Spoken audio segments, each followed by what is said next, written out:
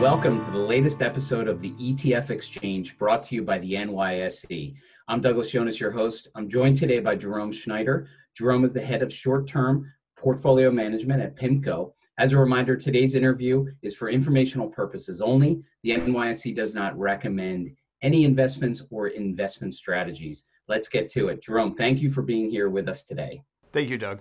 I want to get right into it. You and I have had a lot of conversations about the idea of high cash balances and these short-term money market positions, if you will. How are you and your team really framing out that conversation, right, as we're entering into 2021 here? How are you working with clients around those positions? Yeah, thanks, Doug. We think actually 2020 to 2021 is proving very similar to periods that we've had in the past where we've had very low rates. People are focused on capital preservation, perhaps a little bit of defense. And in doing so, they have to be more constructive with how they think about their cash allocations, quite simply. We have a period ahead of us of low interest rates, benchmark rates. We have also a period at the very front end of the US yield curve, which is going to be pretty much close to zero interest rates for the next few years.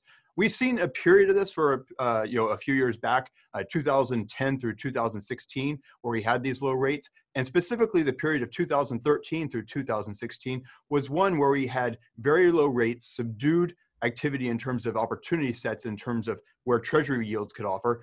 But at the same time, we had an extreme defensive position with a lot of funds in money market a lot of assets in money market funds.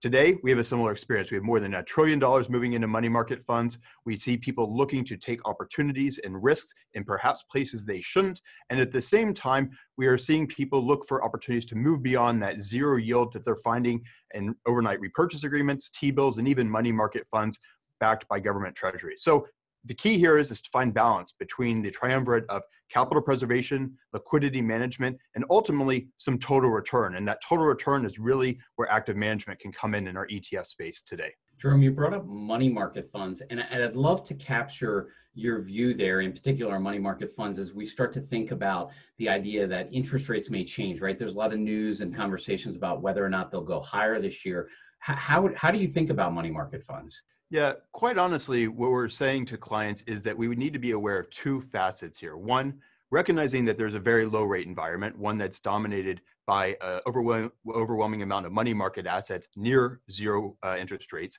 whether that's T-bills or money market funds or overnight repurchase agreements. And then combine that with the fact that investors are looking for opportunities to take steps out of those money market fund segments, perhaps for a little bit more income, perhaps for a little bit more yield. And in doing so, they need to be prudent. Well, there's two things to keep in mind here. There's a growing amount of assets under management in that money market fund space. We've had $1 trillion move into that money market fund space over the course of the last year alone. Another risk-off environments, we've seen similar episodes back right after the financial crisis, similar reaction function. And so we can extrapolate from some of those periods back, 7, 8, 9 years ago to understand the dynamics of safety that people are finding in money market funds with the low rate environment.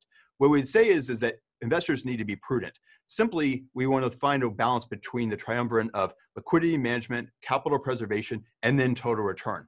Some of the go-to solutions, which include prime money market funds, should actually be given a second look at this point in time. Not because they're the go-to, but because there's actually, the foundations aren't as solid as they once were. We've seen creaks in the foundation with prime money market funds, those that take commercial paper and other types of credit risk. Back in March of 2020, there's going to probably be regulatory responses over the forthcoming years on how to deal with that.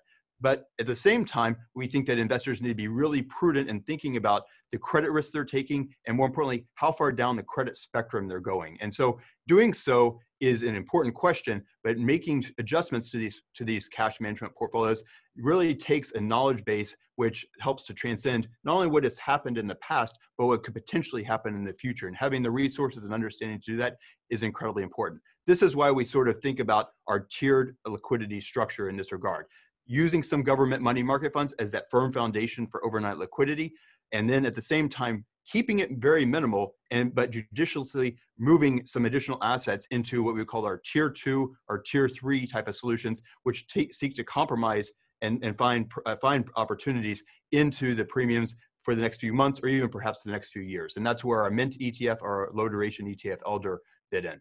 So of course, we're talking ETFs. This is the ETF Exchange.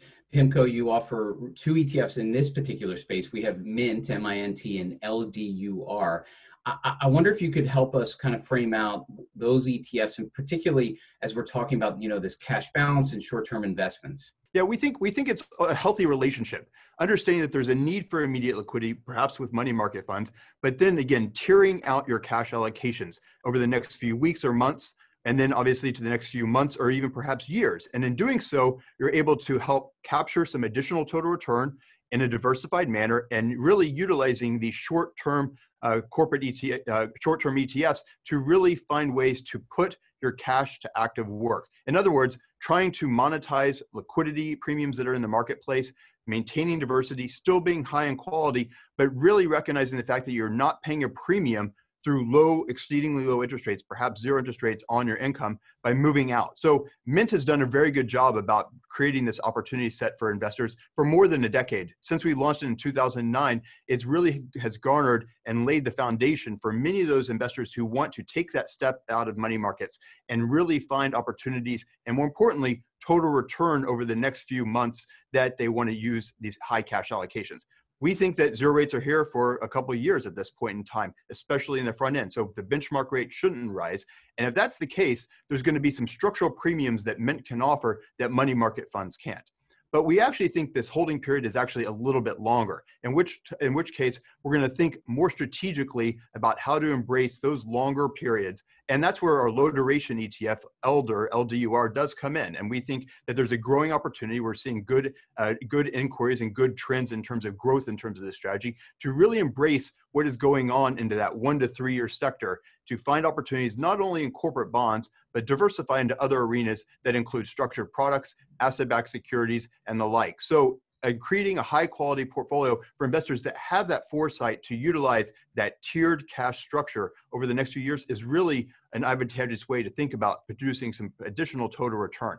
And I think one of the bigger constructs here is recognizing the fact that both of these strategies, both Mint and Elder, do so in the context of trying to earn a return not only just above zero, but help to try to preserve purchasing power in an inflationary environment that is subtle but modestly growing over the next few years. And so preserving the purchasing power of that cash sitting on the sideline will be a growing discussion amongst all types of investors, retail, institutional, pensions, et cetera, that will simply look to preserve purchasing power of that cash sitting on the sideline. So here's two good opportunities that we think to consider creating a tiered structure within your cash, utilizing the ETF structure.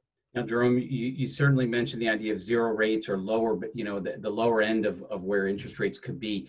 I am curious, when you start to think about the value prop of PIMCO, what is it you talk to your clients about, what you bring to the table in this type of rate environment? Well, quite honestly, we've been here before, and what we see is that it takes a tremendous amount of resources to not only find opportunities, but to know what to steer away from. This is the type of environment where people reach for a little bit more yield because they view the environment as being safe. Whereas we want to have the expertise and acumen to really draw upon not only finding those opportunities which we think are safe and can produce a positive return for our clients, but at the same time, be critical and analyze and try to steer clear of assets that many others simply won't find the writing on the wall that might be more hazardous or create more volatility to those cash management solutions. And so over the past 4 decades plus, the short-term solutions at PIMCO have done exactly this.